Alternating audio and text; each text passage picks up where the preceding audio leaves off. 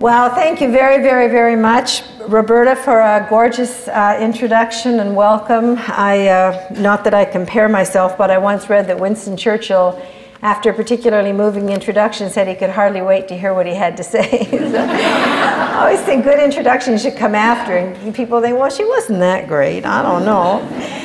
But I do thank you, and I thank all of you for being here tonight, and to the whole wonderful Council of Canadians team, all my friends and family in this wonderful chapter here in Victoria. Thank you, and to the Canadian Union of Public Employees, and to Island Water Watch and Greater Vancouver Water Watch. It's just absolutely superb to be here. And I do want to say, Kim, I'm really glad we're on the same side.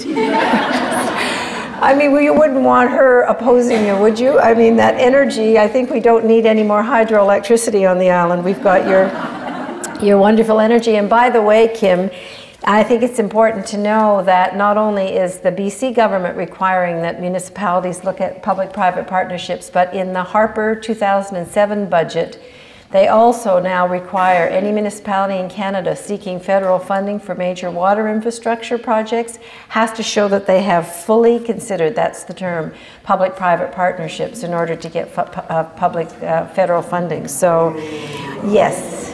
One more reason to get angry enough when the election comes to do something about this. We are nonpartisan and all that, but do something about that man, please. Just do something.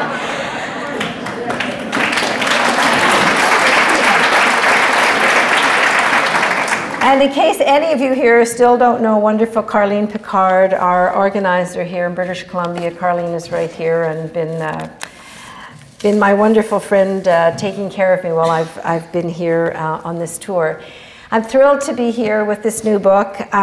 When I wrote Blue Gold, I thought, well, that's it, whatever else could be said, but it's almost 6 years old. And in fact, everything we predicted in that book has come true, and it was time to tell the story.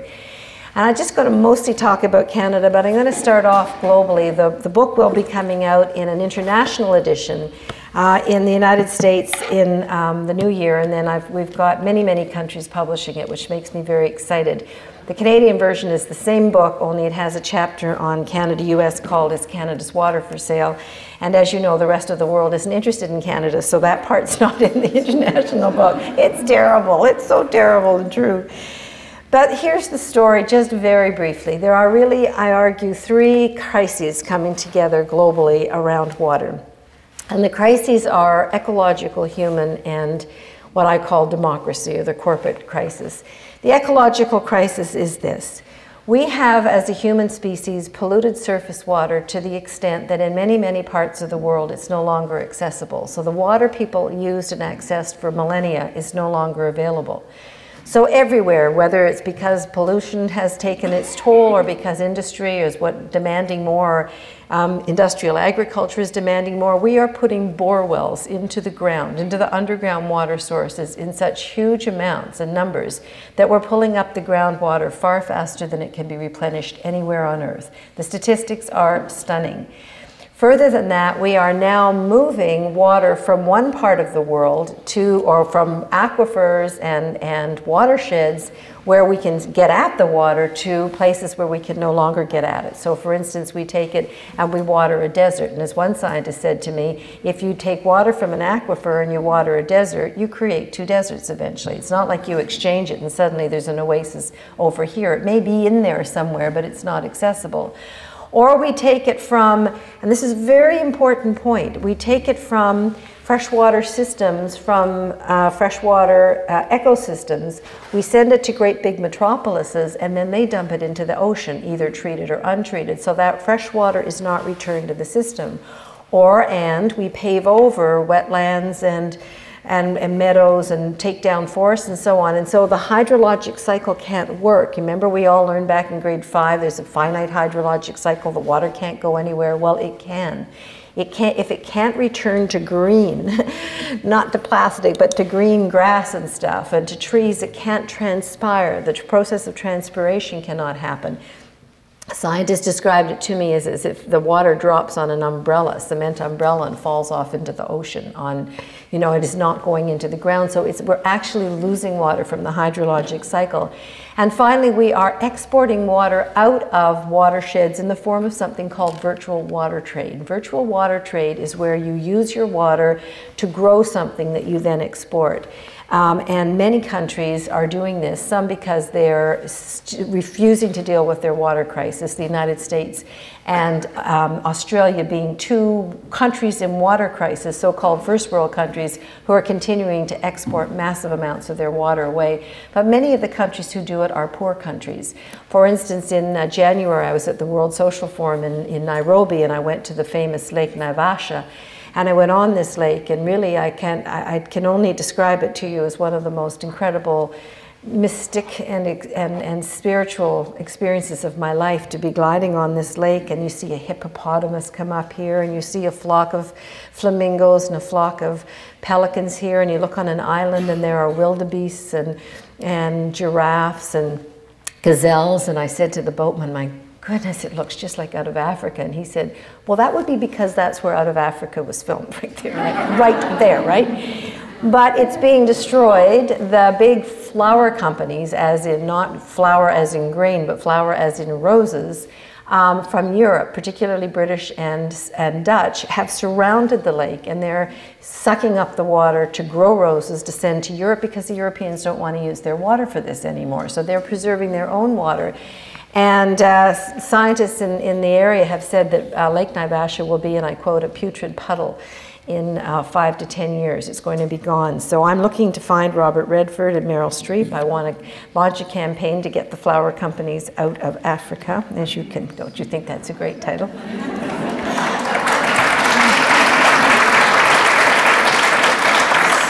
So here we have the situation where we are exporting about 20% of all daily domestic water use in the world out of watersheds because we, are stupid or we need the money, and this is the situation. So my argument is on this first crisis that we are creating at the ground level, through our abuse, pollution, mismanagement, and displacement of water, the equivalent of greenhouse gas emissions to climate change. It's not just that the water crisis is a consequence or an effect of climate change, it is one of the major causes. And that to me is a brand new kind of concept that I am hoping this book is going to help enter the debate, because we're hearing climate change or the crisis only in terms of greenhouse gas emissions trapping, and I show in the book that it's actually both. So that's the first crisis, and as a result, of course, many places on Earth are just literally running out. And this is not cyclical drought, running out of water. And one of those places, I'll come back to this, is the United States, where 36 states are in either serious to severe crisis. And the American Geological Society says that the drought, so-called drought, in the Midwest and Southwest is the worst in 500 years. You've all been reading about Atlanta, Georgia. I mean, where were they? This was predicted for 10 years that Atlanta was going to run out of water. So that's the ecological crisis. The human rights crisis, of course, is that there are many people now without water. About 2 billion people live in parts of the world that don't have adequate access to water. Every day in our world, more children die from dirty water than from HIV, AIDS, malaria, accidents, and war put together. It's the #1 killer of children. Half of the hospital beds on Earth are filled with people who are there with totally preventable diseases, but because they can't find clean water, they have drunk clean water that is not safe.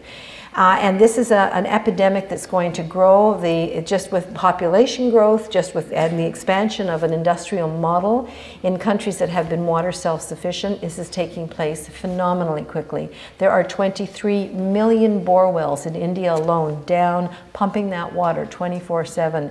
And all of a sudden, some mornings, whole valleys wake up and the water's gone, because when water use is taken exponentially, it just suddenly dries up. So you go to bed at night and you think you got lots of water, the next morning it's gone, because there've been, the 1,000 points that it's been taken from. This is the single greatest crisis of our time, and there are now conflicts, personal conflicts, wars around water all over the world.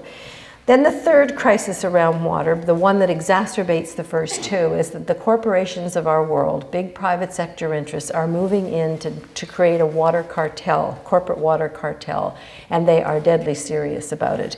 Now, there is, of course, the service companies, what we're fighting here, that Kim was describing, whether it's servicing or servicing the drinking water or the wastewater treatment.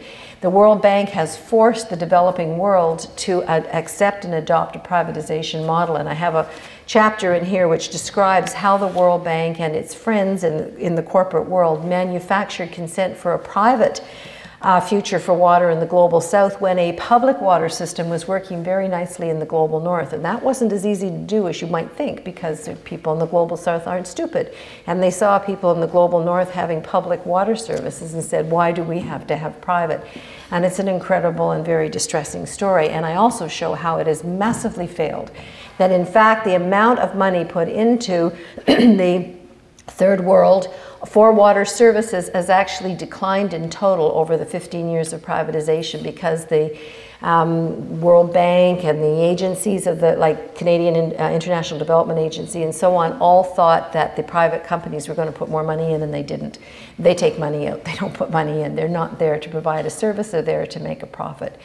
But there's also an emerging form of corporate control of water, and that is the new technology around water cleanup, whether it's massive desalination plants, which are polluting, energy intensive, disgusting, dirty, the last thing you do when you're running out of water technology, except nobody's thinking of it as the last thing you do.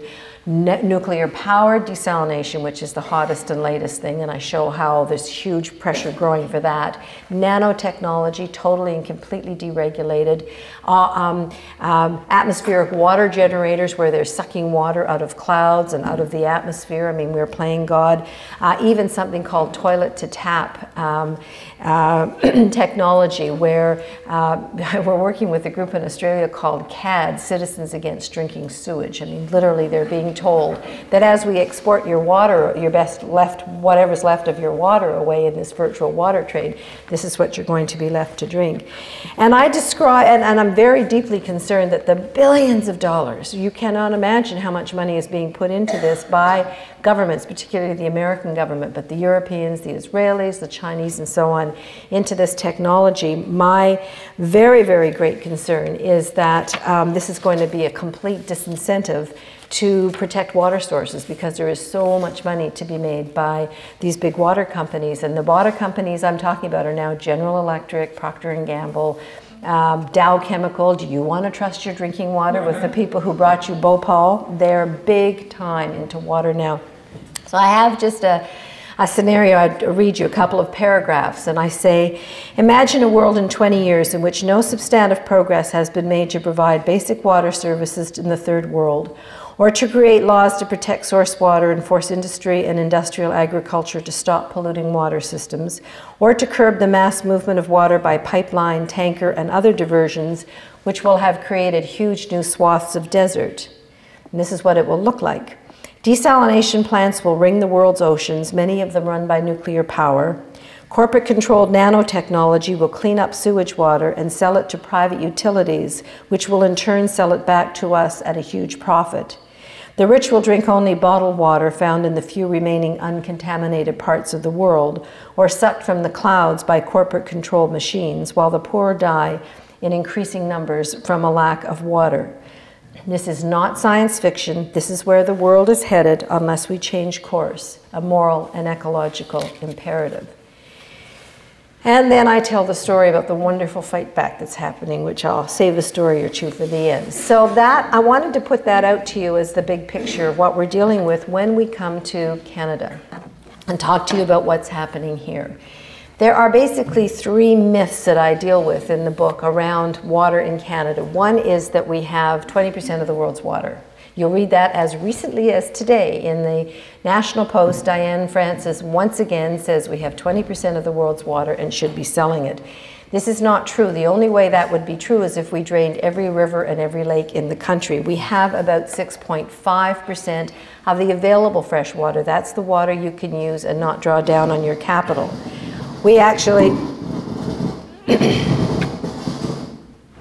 We actually, thank you. We actually have no idea where our groundwater is. The Natural Resources Canada says it would take 30 years to do a proper inventory, and we haven't even started. Our 1,300 glaciers are melting. We've lost between 25 and 70% of their mass already, and all are slated to disappear.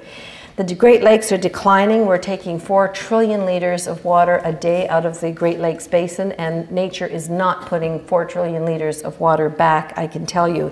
Some communities on Lake Michigan are putting bore wells down into the water systems that feed the Great Lakes, as deep as Chicago skyscrapers go high in the sky. That's how deep into the ground they're going. They're sucking out so much water that they're now taking in Lake Michigan water. They're not pulling out groundwater, they're pulling down Lake Michigan water, reversing the flow of water for the first time in history.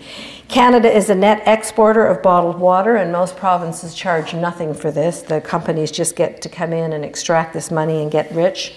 The tar sands are destroying water. That takes between 3 and 5 units of water for every unit of oil we extract from the tar sands. Most of this is lost to the hydrologic cycle because it's so polluted. Where our water systems from Lake Winnipeg to many of the water systems around here are in serious decline. So that's the first thing I want to say around our myths, that we have this wonderful surplus. Not true. Secondly, we have a myth that we love our water heritage. Not true again. I would say if we loved our water heritage, we would all be like Kim. We would be so passionate, we would be fighting to protect it. But 42% of the water discharged by Canada's manufacturing business is dumped untreated into our sewers and rivers and so on. Our cities dump another 200 billion liters of raw sewage a year, a volume that would cover the entire 7,800 kilometer length of the Trans-Canada Highway, 6 stories high. We've destroyed wetlands. We allow chemical toxins from industrial food production to run off into our waters. There are more than 360 chemical compounds found now in the Great Lakes. And untreated sewage and phosphorus, hog farm effluent have made Lake Winnipeg the sickest body of water in Canada. And most of that tar sands water I was talking about is dumped into these huge, huge lagoons. They now cover 50 square kilometers and threaten Canada's largest watershed, the Mackenzie River Basin.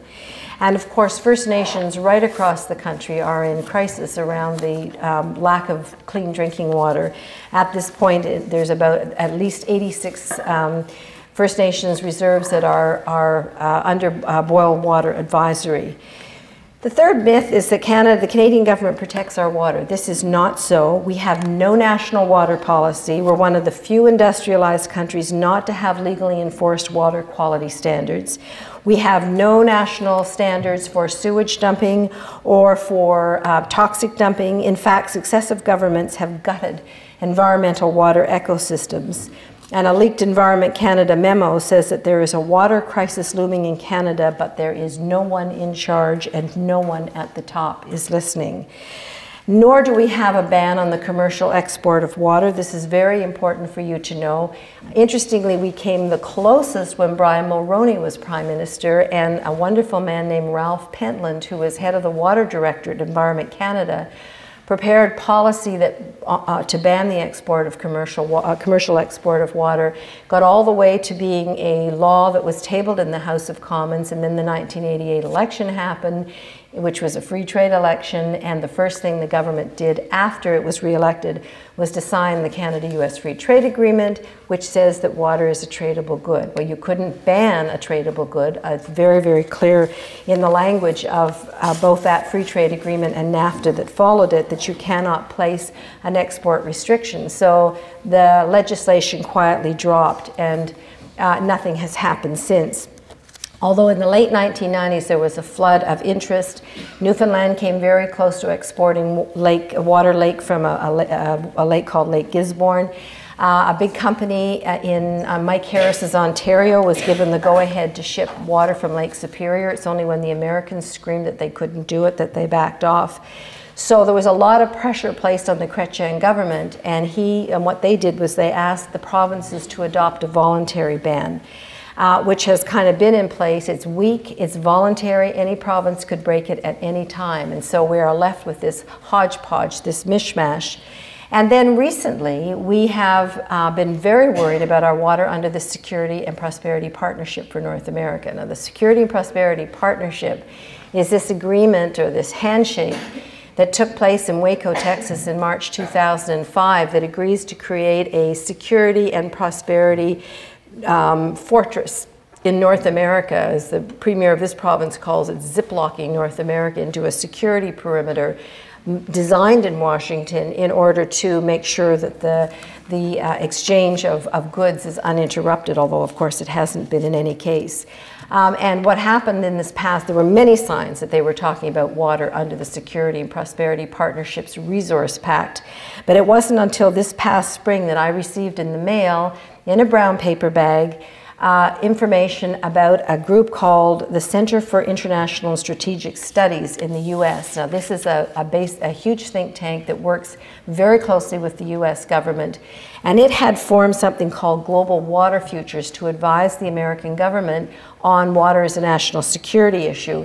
And they're working with and paid for by Coca-Cola, ITT Industries, which is a giant water technology company, Procter & Gamble, which now makes home purifiers, and then the Sandia National Laboratories. And Sandia National Laboratories works with the Pentagon, and I quote, to maintain U.S. military and nuclear superiority. And currently, Sandia Laboratories is contracted out to Lockheed Martin to run, and Lockheed Martin is the world's biggest weapons manufacturer. Now put this together. The United States is running out of clean water. It has suddenly started to realize that water is a national security issue of the utmost importance. It's hired this think tank and this Sandia Laboratories run by a weapons manufacturer to advise them on water as a national security issue. You start to see how the military concept and the military construct is going to start to surround this need for water. Well, it turns out that this Center for International Strategic Studies was also hired to do the security environmental blueprint for the Security and Prosperity Partnership for North America, called North America Futures 2025. And the document that I got hold of was a planned meeting in Calgary this past May, closed door, where they were openly talking about security and water together, and that Canada had 20% of the world's water, false, but that's what it said, and the United States was in trouble, and that Canada's water would, under this process, start to become U.S. water. And when the head of this project was, when we put this out to the public, a sharp reporter called the head of this project, and he said, it's no secret that the U.S. is going to need water. At the end of the day, there may have to be arrangements, and that's the term that they use. Now, we made this public, and temporarily, I think they've backed off, and the Canadian government has said, don't be silly, we'd never do any such thing. But I remember, I got a long memory. I was fighting this thing back 20 years ago when we were first told that we were going to have an agreement that included Canada's energy. And I was told then that I was just being paranoid, that I thought that there might be some connection through NAFTA and the loss of our energy. Or this was a conspiracy theory, I was told by Maude Barlow and her conspiracy theories. Well, when I hear about conspiracy theories, I think about the two cows on the hill, and one's always reading pamphlets. And the other says to her one day, we're always reading pamphlets. Will you stop, you and your conspiracy theories? But this time, the other cow's reading a pamphlet that says where beef really comes from. The United States is interested in Canada's water. There are a lot of people in this country who would sell Canada's water out, and there are corporations chomping at the bit. And for anybody who says it's too expensive to send that water south, that's what they said about the tar sands as recently as 5 years ago. It would never be economically feasible to zap that you know, through that heavy steam process to zap that heavy oil out of the tar sands. When the U.S. needs it, the U.S. wants it, it will pay what it has to pay. And we need to be, I can taste this process. This is happening in little bits and pieces of drops of hints there, and then they retreat, and then they come back. I remember it very well, and the population kind of gets softened up, and aren't we mean, and aren't we being selfish with our energy, and aren't we being selfish with our water? Why shouldn't we share it with Las Vegas? So they can have, do you know, they just built a new 7,000 bedroom hotel and complex based on Venice in Las Vegas that has the canals. You get to the gambling area by boat. Everything is canals and fountains. It's an entire water theme, an absolutely huge area in the middle of the desert that has absolutely no water. Now, we say Canada is in urgent need of a national water policy and a strategy to protect our water ecologically on one hand, but also jurisdictionally on the other. To be effective, this has to be developed with all levels of government, and that includes, of course, federal, provincial, municipal, First Nations, and we want civil society as well in there. And we need to set out principles around water being a public trust, a human right, a public service, a sovereign responsibility to protect. And it's extraordinarily important that we do this as our piece. We're calling, and I call in the book for something I call a blue covenant for water here in Canada and around the world. And that is that we have a covenant ecologically, a covenant with the earth for conservation. And we know what we have to do to protect the world's water. We just simply don't have the political leadership yet, but we know what we need to do. We have to have a covenant to justice, a covenant to equity, a solidarity pact between the global north and the global south on water justice. Water for all has to be absolutely the rallying cry there.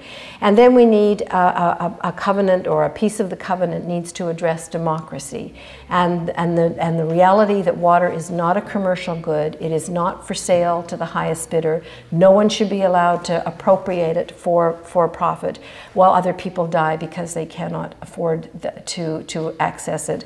And it must be seen as a public trust and a fundamental human right. And we want that notion at every level of government.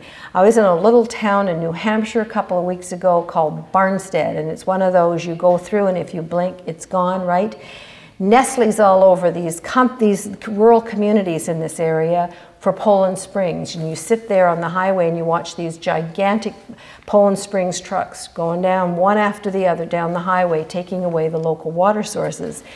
The local people in Barnstead couldn't get their government to do anything about it, so they got together, 136 of them, and they unanimously voted for an ordinance that they did not want their water taken away, that it's a public trust, that it belongs to them, it belongs to nature and its natural environment. And they said the company's not welcome there, and for whatever reason, because frankly it's not particularly legal, the company has been loath to go into that community, and Barnstead has become this little oasis of public water protection in this area where the water is being taken out. So we wanted at that level to the national level, where constitutions declare water to be a human right, like Uruguay, which 3 years ago became the first country in the world to vote in a national election that water was a human right. It was a fierce fight.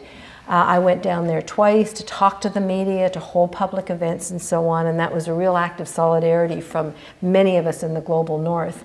And Uruguay passed this resolution, they changed the constitution, they kicked the corporations out, right up to the United Nations, where we are working now for the right to water.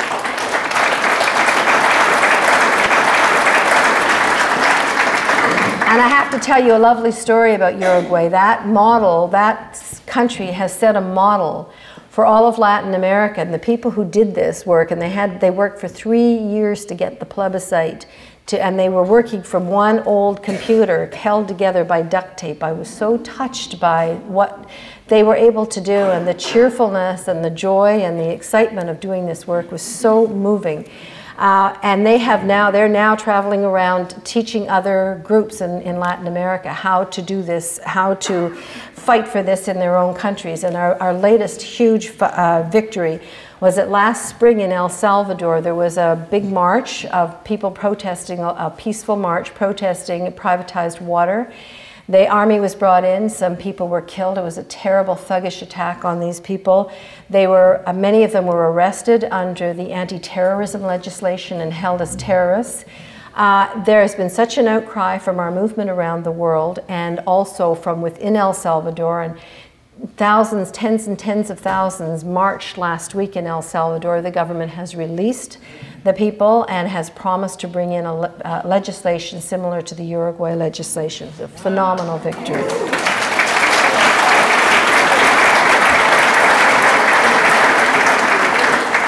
I'd rather talk with you than at you anymore, so I'm just going to end with a couple of thoughts. One is that, you know, water is a really interesting thing to work with because it can lead, it can open doors. In this other town, this is Freiburg in Maine, just near this place that I was telling you about, where Poland Springs is taking the water.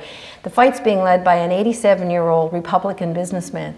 You know, he'd never been on our side before, but he's on a watershed and it's being destroyed because Nestle is just pulling out the water from the watershed and his lake is dying. And then he said to me, did you know that there's World Trade Organization, damn it, protects these companies? And I said, I'd heard, yeah. And did you know that the World Bank is, you know, forcing these, you know, did you know, and do you know that our companies are telling our government, these corporations telling our governments what to do and they're listening? And I said, I'd heard something to that effect. You know?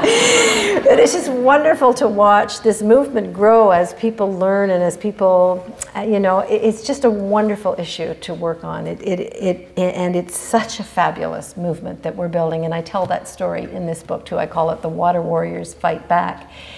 But I see really two futures for water. One of them is that water is going to lead to more conflict, and half of one of the chapters in here just tells about everything from personal farmers in this valley in Indonesia who get up every morning really early to try to get out there. There's just a little bit of water in this well, and they will bring pitchforks and knives to kill each other. Because the first one there gets some water, the first few there, and after that nobody gets there. And so they're physically fighting each other right up until whole communities, city versus country. I mean, Mexico City's run out of water, so it sends pipelines hundreds of kilometers away into First Nations communities, into indigenous farmer, rural peasant areas. The Mazawas are a local tribe there. They've just gone in, absconded with the water, put a great big fortress with armed guards around it, and that's it. Sorry, we took your water. This is going to be more and more the scenario in the future unless, and here's the possible alternative, water becomes nature's gift to humanity to teach us how to live in peace with one another and in harmony with the earth. And I think of the wonderful people in Friends of the Earth, Middle East, who are made up from all the different warring factions who've said, let's just talk about water. Let's just sit down, let's not talk about the history and how this all started and religion, let's not do that, or boundaries or borders. Let's just talk about water. And they're having these amazing meetings where they pull people in the communities there together just to say, let's not try to agree on everything. Let's just try to protect our water and see if the protection of our joint water, upon which we all depend, could possibly lead to some kind of peace. So I just end with two quotes from that I start the book off with. One is The Four Laws of Ecology by Ernest Callenbeck, a wonderful American environmentalist. This is kind of the Bible of the environmental movement. The four laws of ecology are these. All things are interconnected. Everything goes somewhere. There is no such thing as a free lunch. And nature bats last. Which I love. And then finally, the lovely words that I have loved for many years from J.R.R. Tolkien. It's Gandalf speaking as he's facing a particularly terrible night. I loved this before the film, although I did love the movies. But he says this: the rule of no realm is mine, but all worthy things that are in peril as the world now stands, those are my care. And for my part I shall not wholly fail of my task. If anything passes through this night that can still grow fair or bear fruit and flower again in the days to come. For I too am a steward. Did you not know? Thank you very much.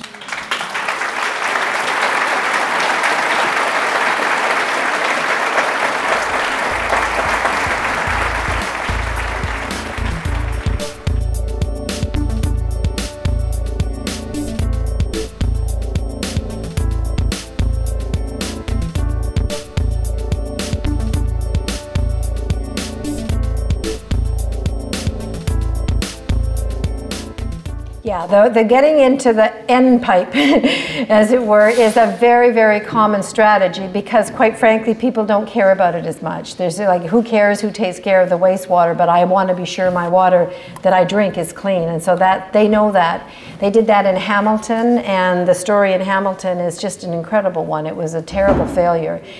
They've done that in many cities in the United States. They tend to do that more in the global north.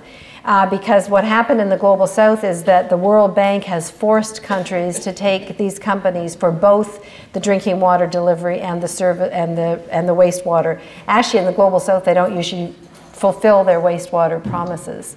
But in the global north, they've started at the other end of the pipe, and as Kim said earlier, that's where they start, and it's piece by piece.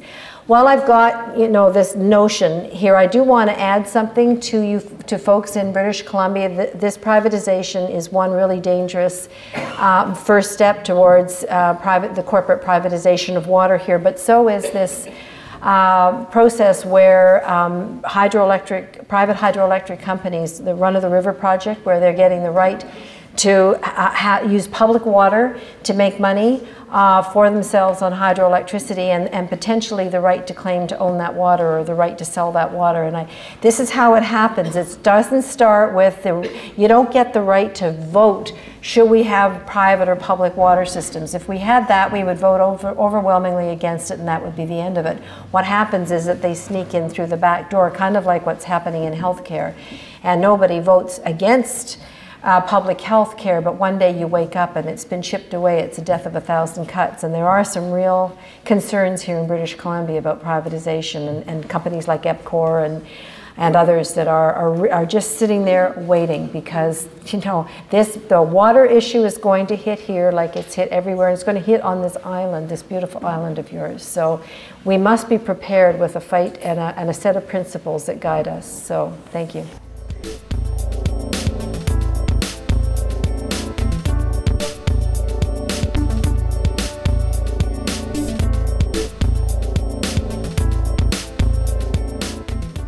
Okay, well, thank you. There are better people, or people better situated to talk about the Accenture. I mean, I know a bit about it, and I know it was awful here in British Columbia.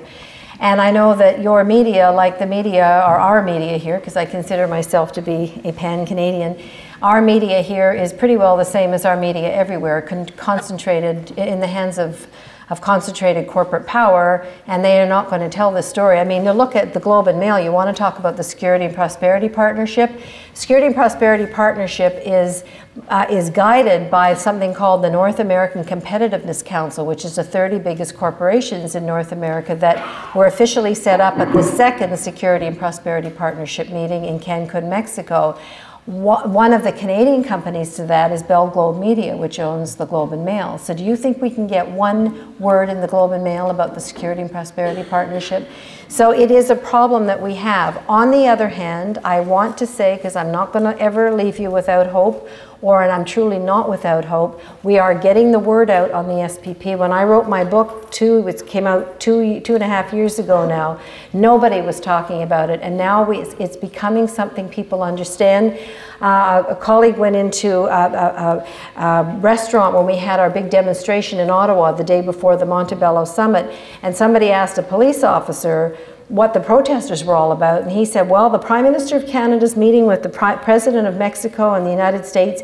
They're talking about the future of North America, but they're only talking to big corporations, and these people don't think that's fair. And I thought, well, we did our job, we did it. And the papers had to, when we got the numbers of people out, it actually worked. And of course, then we took photos at the Montebello Summit of police provocateurs pretending to be protesters. We even got photos of their boots, which shows clearly that when they were so-called arrested, they were not arrested at all, that this was just a shocking, it was just shocking. It was police pretending to be protesters. And as I said, they're back in the van now having their milk and cookies, right? It was just and it's a very funny story because Dave Coles from Communication, Energy and Paper Workers pulled down the mask of one of them, and the police said they're not police, and they denied it officially at first, and the Quebec papers put this man's picture in the papers, and his mother called and said, "That's my boy, I'm so proud of him, he's a police officer."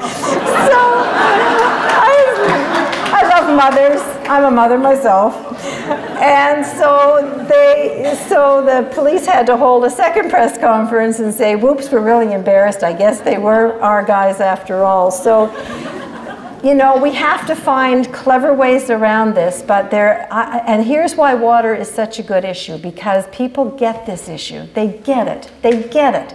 That it's not like running shoes or Coca-Cola, that water is, well, Coca-Cola is water, and Coke abuses water to get it to us, but it is not a commodity, and you can have all the Globe and Mails and the National Posts and the Vancouver Suns and so on in the world telling you that you just be sensible and let's commodify it. People's hearts know different. Hearts and minds know differently, and I think this can be a fabulous issue for us and one that we can win. I really do.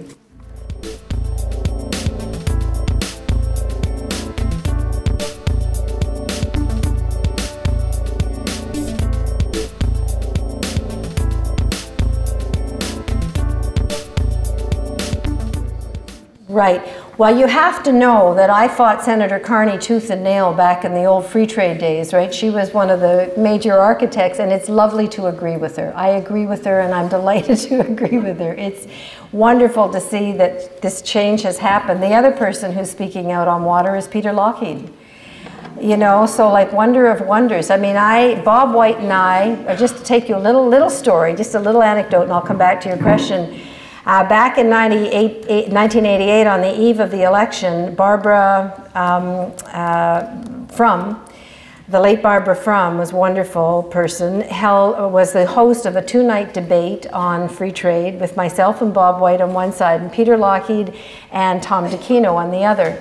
And they kept us separated. It was everybody famous you ever met in this. It was the old City Hall where Confederation was debated, and they started off by saying another historic debate takes place here tonight. And I said to Bob White, I am so nervous, I'm going to vomit right here. I'm going to stand up in front of the entire Canadian nation and vomit. And he said, don't do that, Maude. Think of something else, you know.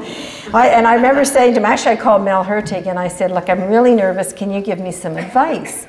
And I said, but I'm so nervous, you have to keep it really simple because I'm really nervous, right? He said, okay, simple. These are bad men, they want to hurt your country. And I said,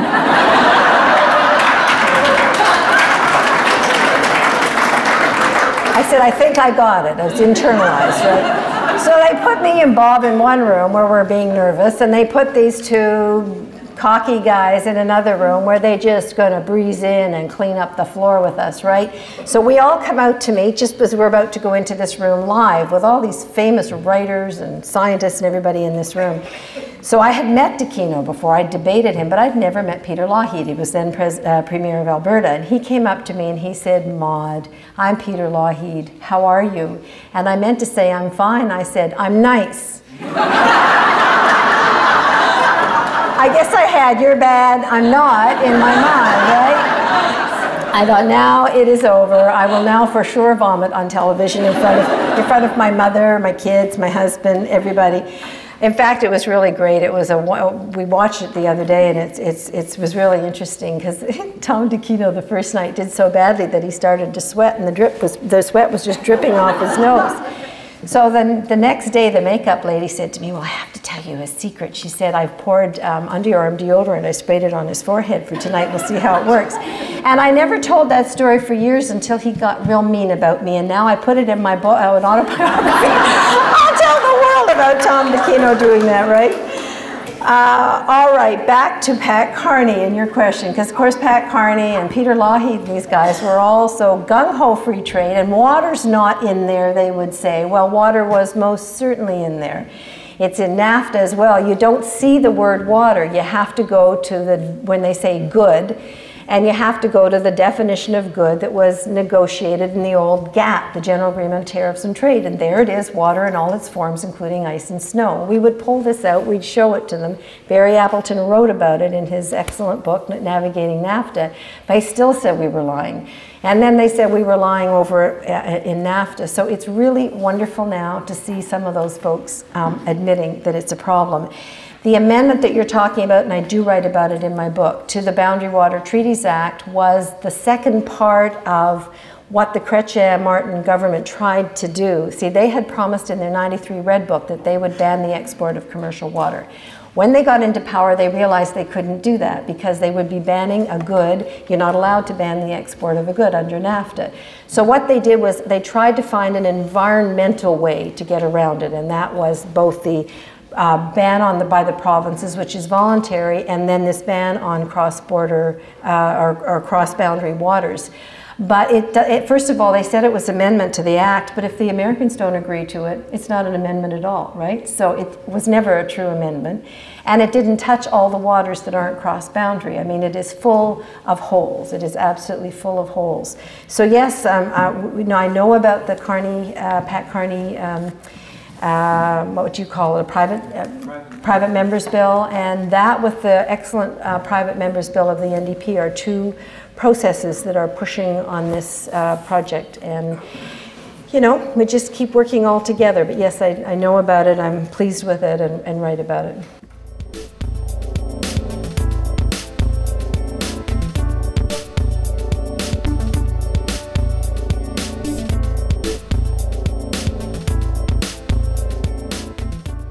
Well, thank you so much. There are so many, and I have a whole half a chapter devoted to them. It's nice to see you, Saul.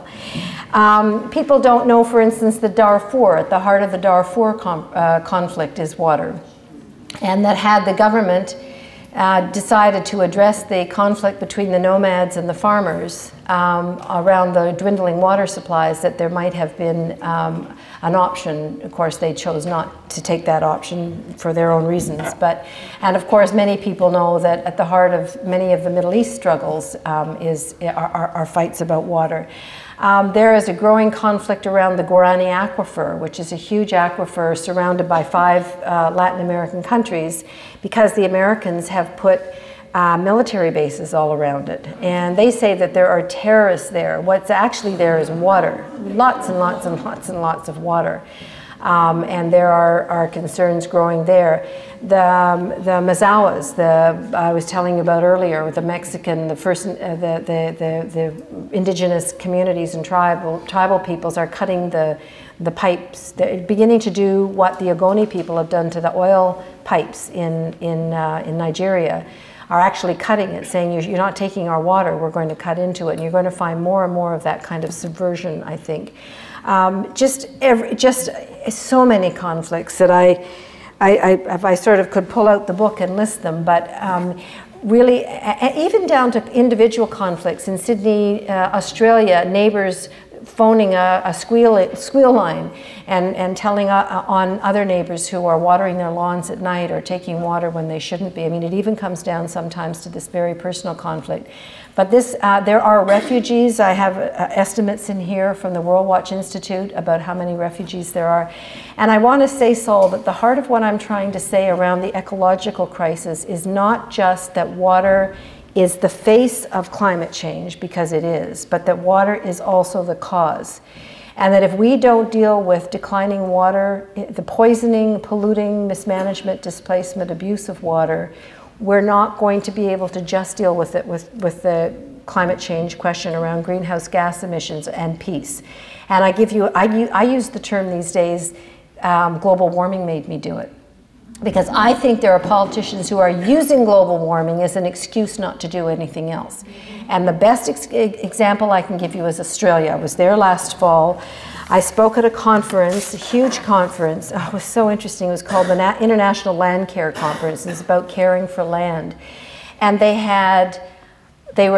everybody was drinking only Coca-Cola water in bottles. Now, there were 1,500 delegates there for 3 days in this convention center, and they had a hall that was maybe 4 times as big as this, filled with Coca-Cola plastic water bottles. And I was told that they had no choice, that for safety reasons or whatever, that's what the convention center requires, whatever. But I mean, there were thousands and thousands and thousands of these bottles, right? So I got up at the very beginning of it and I said, what's wrong with this picture? Here we are at a land care conference in a continent running out of water, where Coca-Cola's in here taking your water and selling it back to you and bottling and shipping it out of the country. What's wrong with this picture? And the people were just tremendously supportive. And in fact, I was just, I mean, the situation is so shocking. While I was there, there was a story in the newspaper that in Victoria, the state that I was in, 80% of the crops were going to fail that year because of the water crisis. Now, and then there are other stories, you know, that Sydney has, 5 years left, and well, just horrific stories. And I was on television, and this one reporter said to me, Ms. Barlow, Dr. Barlow, what makes you say that we have a water crisis? And I said, well, as my 3-year-old granddaughter would say, hello, hello. But here's what the government, the Howard government says, well now, it's just global warming. It's climate change, and it's not ours. We haven't done anything. It blew here. And so there's nothing we can do. And in fact, they're continuing on with every horrible practice. Here's what they're doing with their water. They are draining their wetlands. They have left 80,000 barrels of polluted, toxic barrels dumped in the waterways under their major cities. They have passed a new law that allows farmers in the rural community to sell their water allocations to the city or corporations. So they are delinking the water from the river systems, simply the worst thing you can do. They are allowing massive amounts of bottled water. They're talking about shipping water in from Tasmania on a for-profit basis. They're building desalination plants, which are polluting, dirty, send out a dirty chemical brine that kills all the aquatic life. They are continuing to export the best water, what's left of their best water in this big agribusiness virtual water trade, to China. And they're about to sign a free trade agreement with China, because China has destroyed its water so that you can buy all your running shoes and shower curtain liners from China. China's water, you could not exaggerate the crisis in China. 80% of the surface water polluted beyond use. 90% of the groundwater under the major cities in China is polluted. 4/5 of the people in China are drinking polluted water every day. The government just announced the official death of the 3rd largest lake in China, one that they chose about 10 years ago to allow to die because they allowed the chemical companies to build around it and dump their toxins untreated. It provided a livelihood for 2.3 million people, mostly rice farmers. This is this is so that they can grow and grow and grow.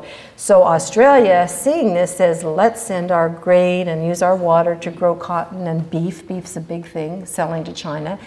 And so this is the water being taken out of, what's left of the water being taken out of Australia's ground and sent by this big agribusiness. So I used the term when I was there that global warming made me do it, or climate change made me do it, that the Prime Minister was using it as an excuse. And I really I'm a deep believer in the fact that greenhouse gas emissions are doing everything that, Elizabeth May and others say it is, and David Suzuki. I'm not questioning that at any level. Please don't get me wrong. But it can't be used as an excuse then to say there are no other environmental crises, or that we don't come at them together. And if you do separate them, here's what you get. You get this, well, let's even get some environmentalists saying agricultural biofuels are good because they're going to cut down on fossil fuel use for cars, food to feed cars, right? Whereas the truth of the reality is that if you're looking at the water issue, biofuels are appallingly water wasting. I mean, there just isn't the water to deal with the planned biofuels in North America and around the world. We just simply don't have the water for what they're planning to do. So if you separate out climate change issues from water issues, you end up with the wrong solutions. So that's what I'm trying to get at, is that we take a more holistic approach. And I think, Saul, that you'll find when you're looking at your peace issues that water is absolutely at the core of many of the issues that we're dealing with that maybe hasn't been named publicly, but is right there at the core of these fights.